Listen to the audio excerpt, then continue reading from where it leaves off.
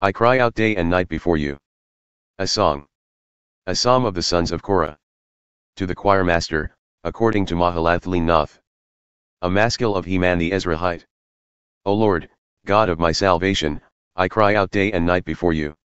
Let my prayer come before you, incline your ear to my cry. For my soul is full of troubles, and my life draws near to Sheol.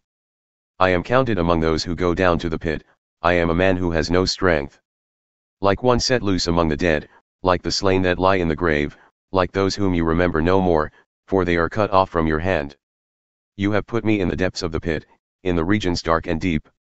Your wrath lies heavy upon me, and you overwhelm me with all your waves. Selah. You have caused my companions to shun me, you have made me a horror to them. I am shut in so that I cannot escape.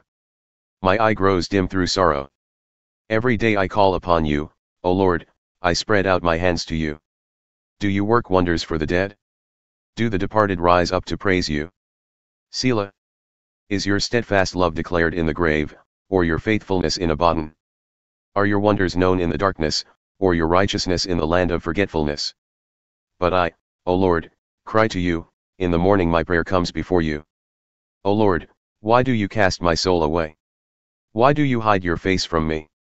Afflicted and close to death from my youth up, I suffer your terrors, I am helpless. Your wrath has swept over me, your dreadful assaults destroy me. They surround me like a flood all day long, they close in on me together. You have caused my beloved and my friend to shun me, my companions have become darkness.